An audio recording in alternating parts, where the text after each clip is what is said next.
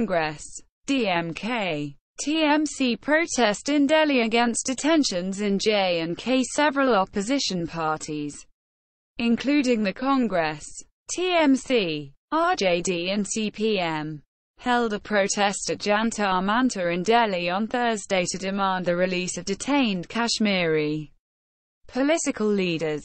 The parties also raised slogans demanding the resumption of telecom services in Kashmir Valley.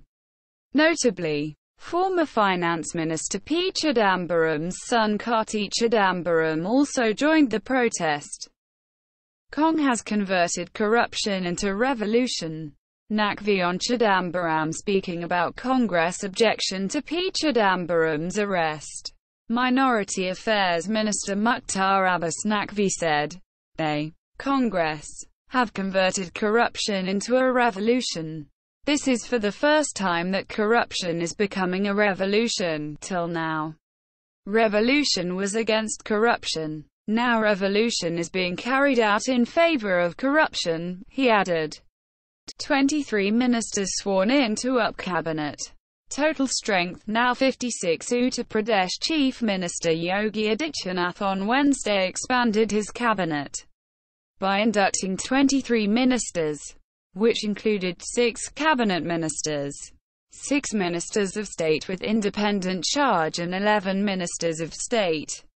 The strength of the cabinet rose to 56 following the reshuffle, which took place a day after the resignations of 5 ministers had been accepted. Cong MLAs walk out of Himachal Assembly over Chidambaram's arrest, protesting against the arrest of former Finance Minister P Chidambaram in the INX media case. Congress MLAs raised slogans and walked out of the Himachal Pradesh Assembly on Thursday. Leader of opposition Mukesh Agnihotri called the arrest a murder of democracy, but Speaker Rajiv Bindal stopped him from raising the issue. Meanwhile, BJP MLAs raised slogans like "Chol Macha Ye Shore,"